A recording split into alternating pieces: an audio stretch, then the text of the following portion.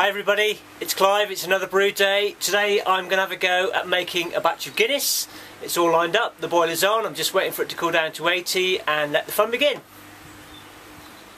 Hi guys, ordinarily you don't get to see me in the videos, but today's going to be different. I've got my friend Ian Dickinson here. Ian's helping me. I'm showing Ian how I do the brewing, so he's very kindly offered to do the filming as well. So the boiler is ready, it's down to 80 degrees C. Now what I do now is I add 9 litres of this boiled and cooled water to the mash tun. So, okay, so I'm going to add the malt to the mash tun. I've just added the 3 kilograms of pale malt. Okay, now I've also got to add 461 grams of the flaked barley, same of the roasted barley. I've also got to add 276 grams of crystal malt and same of rolled oats, and then later on in the boil stage I'll be adding 38 grams of the hops. Okay, so what I do, I'll just show you the first one of these. I'll take my trusty kitchen scales and I'll get 461 grams. It's going to be pretty much the whole bag because this is a 500 gram bag, so I'm not going to end up with much left.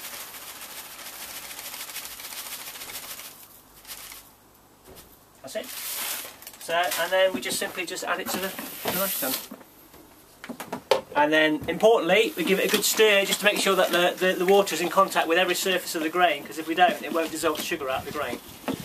Right, all the malt is in the mash tun. I need to seal it up now and leave it for an hour and a half to let it steep and let all of the sugar be dissolved from the malt, and then we'll sparge that later. So let me just seal it up. Now, since the last time, I've created this special cover. There we go. I wonder where my other bucket was. So this thing, the idea is these things are insulated, but they're not 100% insulated. So I've created this thing out of an old Neil mat thing. So I'll add that on the top now, and we'll leave this now for an hour and a half just to let it steep. Here we go, this is the yeast. This is Nottingham yeast. This is quite a commonly used one. It's made by a company called Danstar. It's about a couple of quid a packet. Now, you don't just add this straight to the beer. We've got to hydrate it first. And what I normally do, I get some water. So I've got some boiled water here. Now, I need to cool this down to 30 degrees C. Now, you need to have 110 mils. So this is a 100 ml measuring cylinder.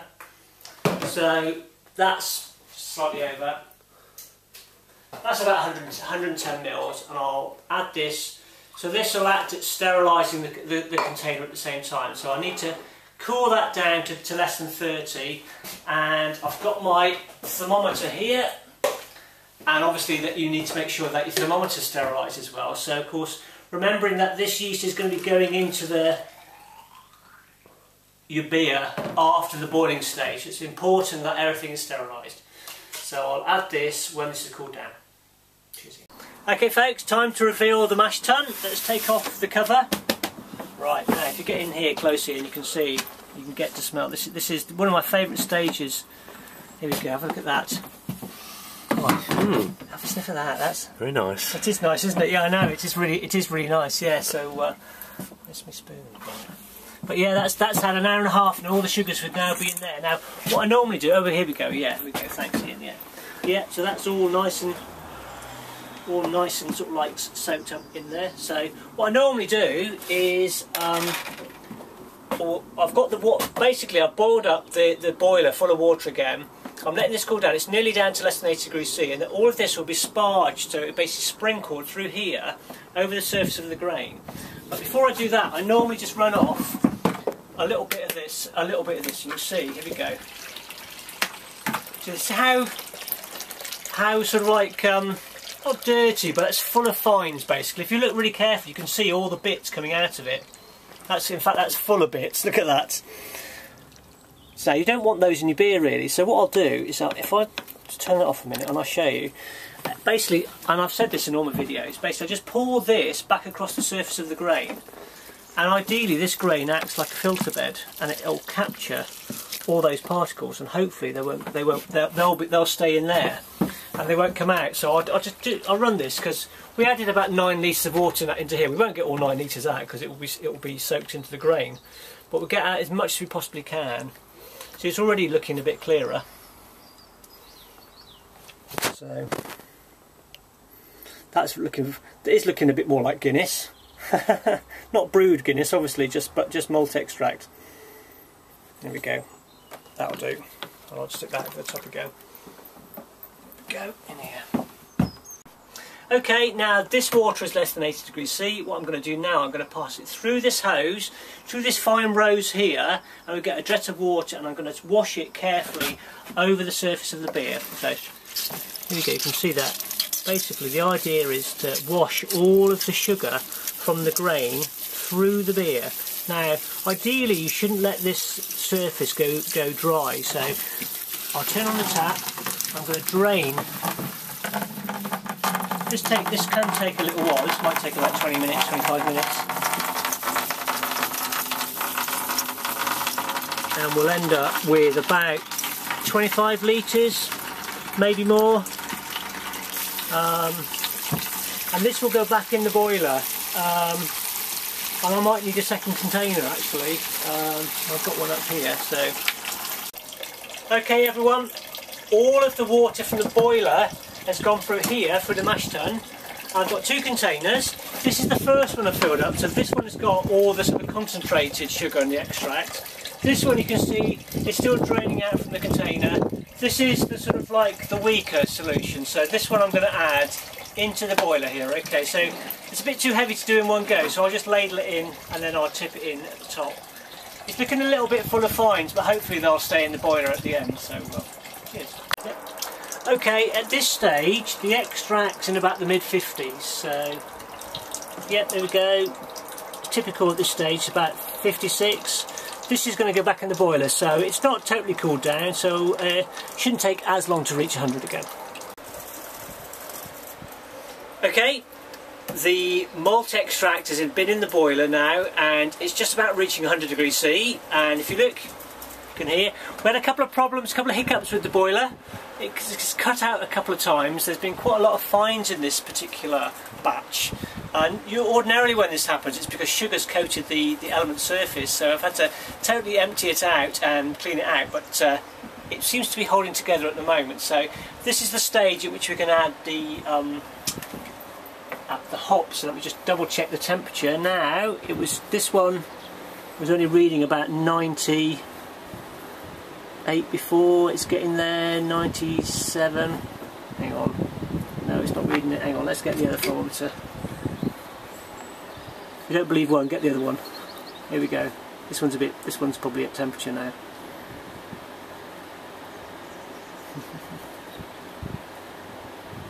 Yeah, so we go 5, 6, 98.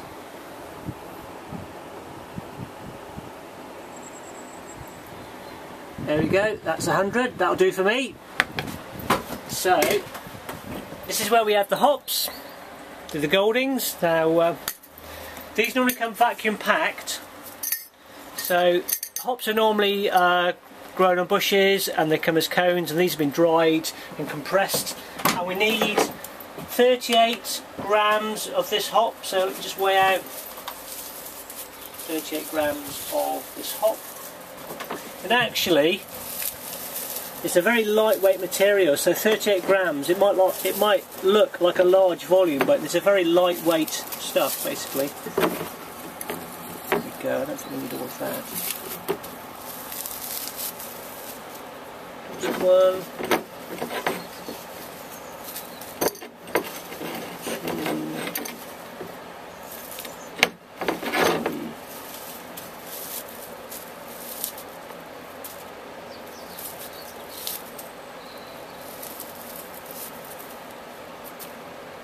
There we go, 38 grams.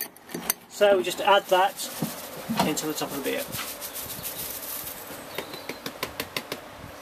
And I'll just use my trusty thermometer just to give it a bit of a stir into the beer. And this will separate out into all the individual sort of cone petals. And you can already smell, Ian, you can already smell the hops in the beer. Oh, this is my favourite stage, this stage, the hot boil. So what was originally our sweet wort, which is basically the sugary extract, this is where it's converted into bitter wort, where we're putting in the bitterness as well as the aroma and the flavour from the hops. Look at that. Fantastic.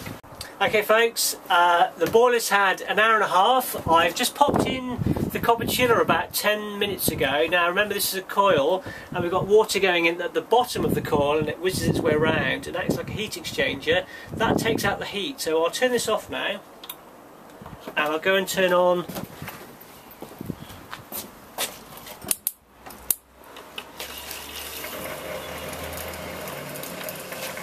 look at that, you can see the steam. Hang on, where's the water? You can see the steam coming out of this already. It's really effective. Look at that. You can feel the pipe's quite warm. So that's doing the job. That temperature should come down pretty quickly now.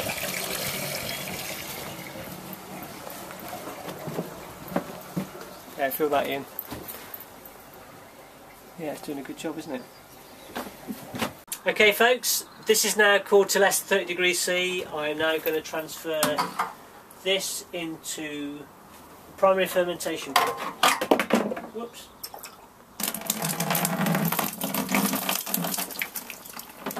No fucker.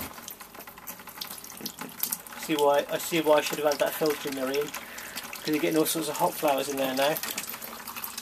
Oh. Exactly, I know, that's what I just thought. There's not a lot I can do about it.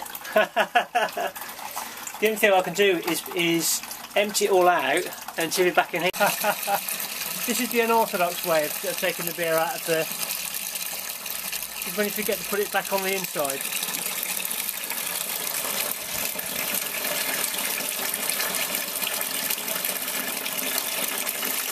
Don't do this at home, folks. This fish should be on the inside of there, but I forgot to reattach it.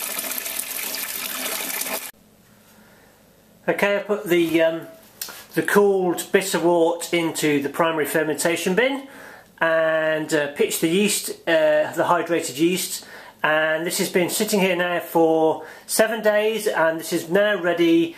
All the first fermentation has been completed and this is now ready to be transferred into the pressure barrel and also into some bottles.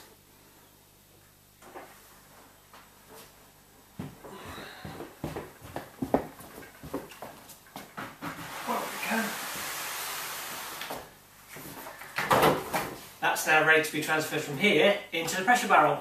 Okay, we're ready to reveal what we've got inside the primary fermentation bin. So we need to take off the lid of the primary fermenter. Just be a little bit careful at this stage because when I first did this I managed to break the seal of the lid here, hence a little bit of gaffer tape on here. There we go. And again, I'm hopefully not going to do the same thing. Off you come. There we go. Look at that. Oh, malty goodness. Right, here we go. I've got my trusty siphon, which is just literally as it looks. Plastic pipe here and a tube, and this at the end, this basically fits over the end and that stops any sediment being sucked up the end of the tube. So basically the fluid, rather than going straight up the tube, has to go down then up, and that stops any of the nasty sediment getting into your beer, or a lot of the sediment. So this will now go into here, and basically I'll literally just push it very carefully down the side. And some of you didn't like this particular bit, but life's too short really to get myself a pump. So here we go. And that's it. Now that will basically take about 10 or 15 minutes for the beer to be siphoned from in here into here. And what I'll do then is I'll add the sugar and I'll add the finings to make sure they get a nice clear beer. So before I siphon all of this beer into the pressure barrel, I'm going to add the priming sugar. Now what I've got here is I've got 71 grams or 2.5 ounces of priming sugar. Now previously I've used granulated sugar and I've always thought that was okay, but I read recently in one of the books that I'm keen on reading about brewing that granulated sugar can make your beer taste a bit thin. Well, I don't want my beer tasting thin, I want a nice fat beer. So I'm basically going to try this stuff And basically this is this stuff here. I've just bought this from Wilkinson's. It was £2.50 a kilogram of brewing sugar. It says here it's dextrose monohydrate, so who knows. Anyway, it's a lot finer than granulated sugar. So basically what I'll do is I'll run a bit of the beer that I've already transferred into here, and I'll dissolve the sugar. Hello. I'll dissolve the sugar in the beer and then add it back into the barrel. That way, hopefully, it will all react much quicker with the beer. Here we go. Nice sugary solution. Then I'll just tip it in the top of the beer here.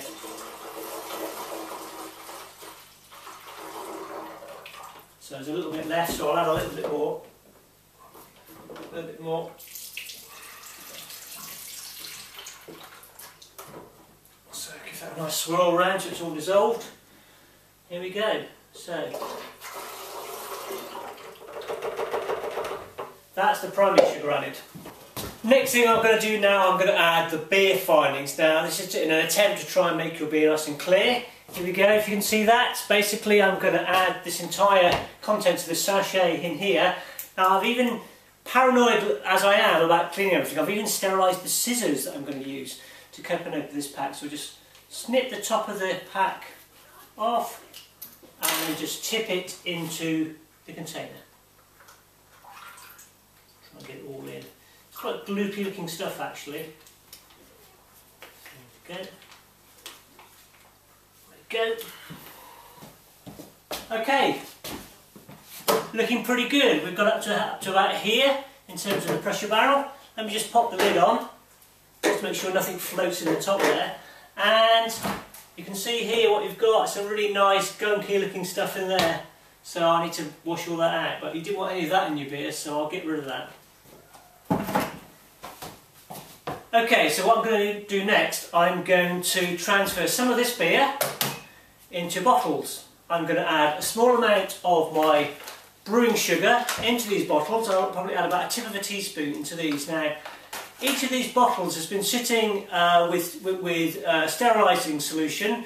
I use Milton's. This is the baby stuff. Yes, it's cheaper than the sort of like stuff they get in the brewing shop, and it works just as well. So that's got I need to swirl these out, rinse them out properly, so they're nice and clean for the beer to go in. So you'll see as I go along what I'm up to. Okay, so you've got your pressure barrel full of beer, it's primed with sugar, it's got the findings. I could leave this now sealed up nice and tight, and in 3 weeks' time I'd have a barrel of beer. Great. Now, once you start drinking it, air gets into it, and after about 3 or 4 days, unless you're really careful and keep it topped up with CO2, after about 3 or 4 days it's going to start to turn. So unless you're a really big beer drinker, or you can have a party, which is a good idea, what I recommend is that some of your beer you put into bottles, okay? Now, this is the secondary fermentation stage. You can also brew that second stage in bottles, and that's called bottle conditioning. So the beer is brewed in the bottle. So what I normally do is I take a bottle, it's been sterilised, and I get my brewing sugar now, and I put a tip of a teaspoon of brewing sugar into the bottle. Now there's already put sugar in here, but I just think there's no harm to put a little bit of extra, just to give it that little bit of an extra kick. And then I literally just take a jug and fill it with beer.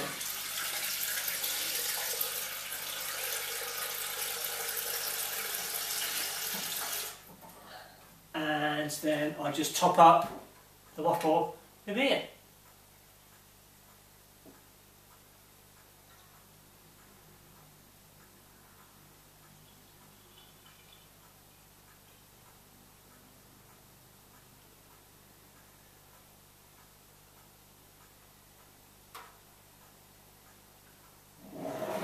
And repeat 12 times.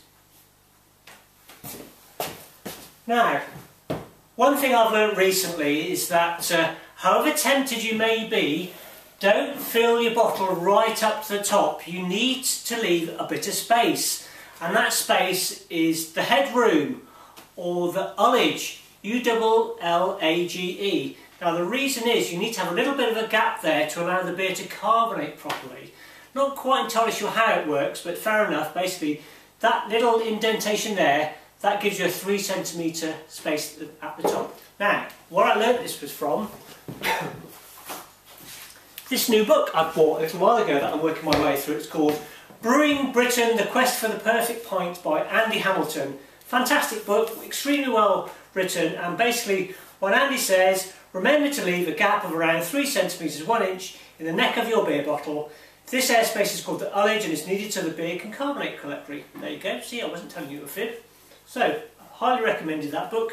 Cost me about £7 from Amazon, so very good. Now, I know what else you're thinking.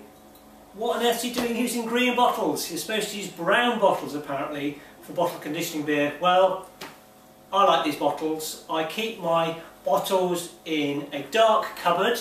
They're not exposed to sunlight, because that's the problem, basically. The ultraviolet light will cause the beer to go a bit funny. If it's in a brown bottle, apparently that doesn't happen. But as I keep my beer bottles tucked away in a very dark cupboard, I don't have that problem, so my beer is usually fine. So, one thing I would encourage you to do is have a bit of a taste. No harm in doing that. Ultimately, you're going to be drinking the stuff. This is a little bit left over, so don't worry, it's not going to go anywhere else except in my mouth. Let's have a taste.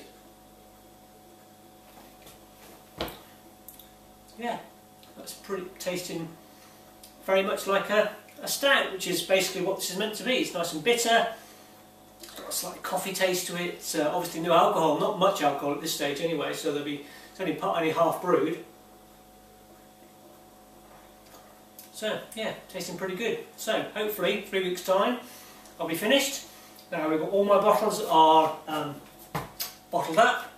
I've got about 2/3 of a barrel here, so this will be ready for a get together about 3 weeks time, and hopefully you guys will have a go as well. Okay, happy brewing.